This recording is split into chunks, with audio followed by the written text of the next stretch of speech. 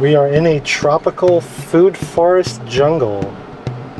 Every plant that you see from here on out is edible and planted on purpose. You should have seen it when these trees were loaded in fruit just a couple months back.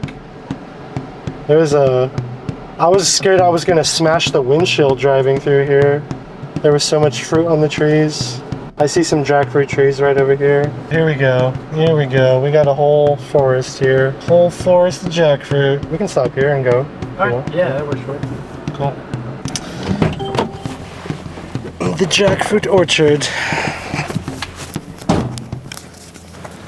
What we are doing out here is we are walking through a jackfruit orchard.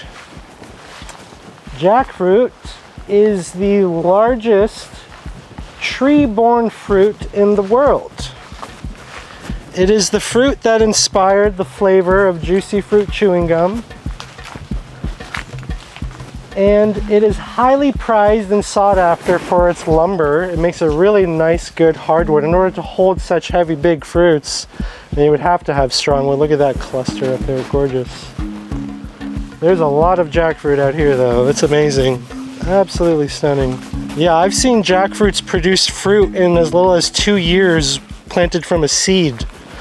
So it's really like a fruit tree that you really don't have to wait very long for the fruit, even if you're planting it from a seed. I've done it in Sarasota in just 2-3 years. I want to find the specimen tree though, you know? The one that calls out to us. Which one had good cluster action here? This one's got, oh, this is a nice specimen tree right here. Look, there's a passion fruit growing up the jackfruit tree. That's nice. That's a perennial polyculture right there. You know, you've got this passion fruit vine climbing up this jackfruit tree. Who wouldn't want that in their yard? Beautiful, beautiful tree. Now the jackfruit trees, they'll get as big as oak trees if you let them. You don't want to let that happen because you do not want to climb 50 feet for a jackfruit. You also don't want these things plummeting to the ground.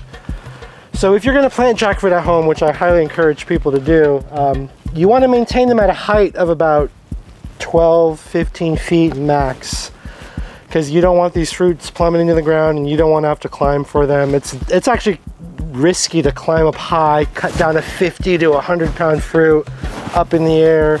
So just if you plant them, just keep cutting them back every year or so, you know, just to maintain a manageable height that isn't going to require ladders and stuff to harvest. You know, look at this one up here, how high that is up there. I mean, that's a nuisance, you know, to go up that high. I mean, that's not, I mean, they get a lot higher than that, but I mean, that's probably a 25-30 pound fruit right there, you know, and then to have that weight suddenly drop into your arms after you've cut it down. So yeah, don't let the jackfruit trees get out of control, because they will grow to be the size of oak trees if you leave them alone long enough. For ripeness on a jackfruit, I don't want to say that they're soft, but they definitely give into pressure when you kind of squeeze them. You know, they're spiky, so I don't want to say it's a soft fruit, but you know, you feel one that's not ripe and it'll be very firm. You can almost, let's find the fruit. You see, like you can even, I mean, you can knock on it and hear it, you know, but one that's ripe and ready to cut, it'll give into pressure when you give a squeeze. This doesn't give into pressure at all. You look at this one over here, you can see it giving into my squeezing here. So that's how you know it's a perfectly good and ripe jackfruit. Probably 60 to 70 pounds. It's a big boy. And this is I mean, they get bigger than this. I think the largest on record was like 130 to 160 pounds or something crazy like that. Think I should crack this boy open? Yes. Yeah. Well, it's gonna be quite heavy. I'm just gonna let it fall to the ground because I don't want to catch it. Oh. Just gonna.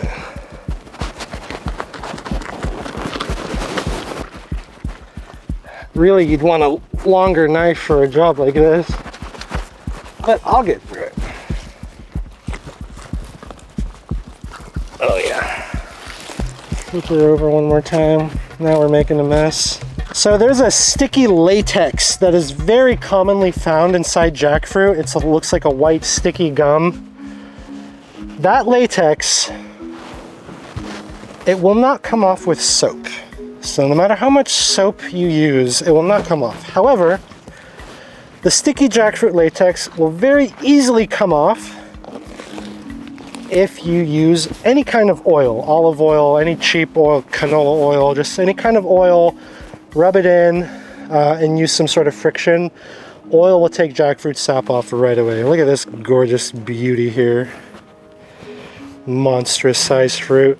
What I like to do is when I'm processing a jackfruit, I actually like to cut it into quarters, long ways.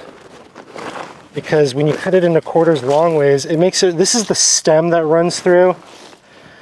It's really best if you try to come in, and obviously this is like rustic caveman style, but you want to come in and remove the core as much as possible.